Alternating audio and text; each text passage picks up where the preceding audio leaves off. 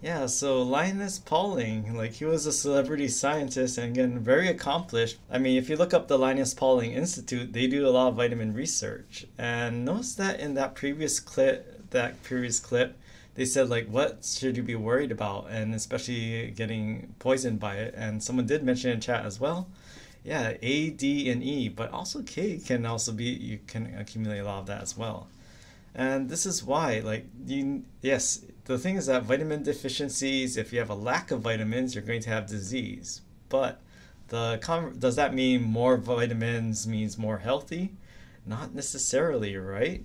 So the thing is that you can have hypervitaminosis, and the other thing is like here's another study. Like this is what we a study that happened, like a decade ago.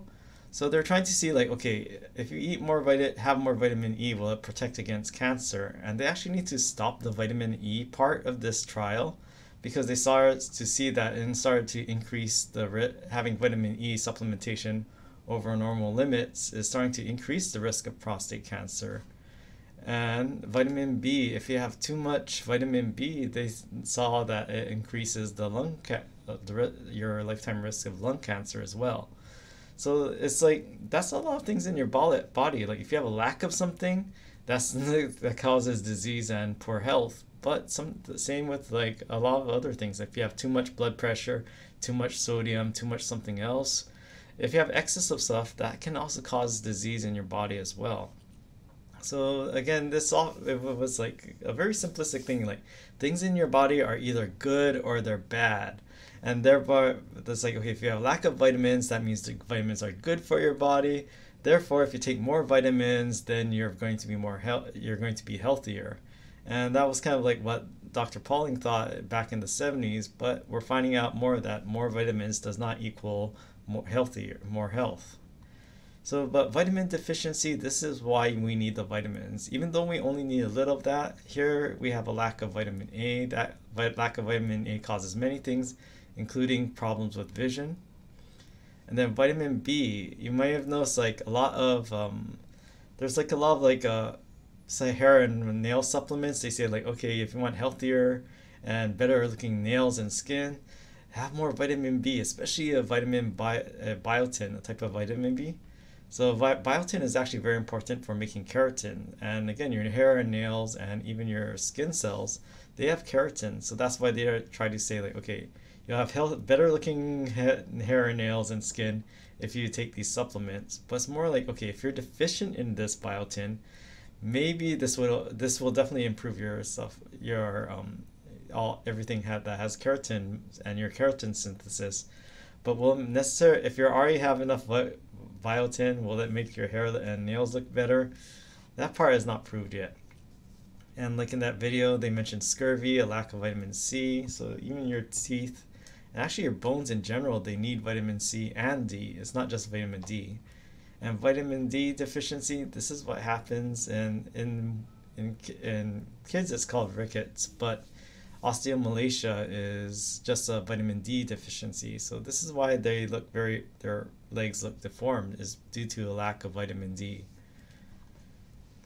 All right, so then fat versus water-soluble vitamins. Again, water-soluble vitamins, they're easier to excrete. And why is that? Well, your plasma is mostly water, and so is your urine. So it's easier to just like dump these excess vitamins in your urine and get rid of them. But the thing is that fat-soluble vitamins, these can easily accumulate. And why is that? Well, again, just like my analogy with when you have a very dirty dish pan and it's very greasy and just run water over it, it's not really going to dissolve the grease in that dish pan, right? So if you have these fat-soluble vitamins, and the thing is that fat-soluble vitamins also accumulate in the white adipose in your body. So if you have like yeah, so they can go to our fat stores in our body and accumulate because they can dissolve in fats. And this is why if it's important to know fat versus water soluble vitamins because again, fat soluble vitamins are more prone to accumulate and therefore you have more chance of developing what we call hypervitaminosis. That means you have abnormally high levels of these vitamins in your body. And the effects depend on the vitamins. So if you have a vitamin A, or if you have hypervitaminosis A, That's different from hypervitaminosis D. It depends on which one. So should you still take these? Like, well, again, is like, do you want to take all these multivitamins? Are they necessarily healthy? And if you look up on, this is why multivitamins have come under fire lately. It's like, okay, if you're already getting enough of these vitamins, is it beneficial to actually get more of these vitamins, or are we overdosing ourselves on these vitamins? And this is an area of active research, like, and this is why they're doing all these trials to see, like, okay, what about these vitamins and what level is safe, or how much do we actually need?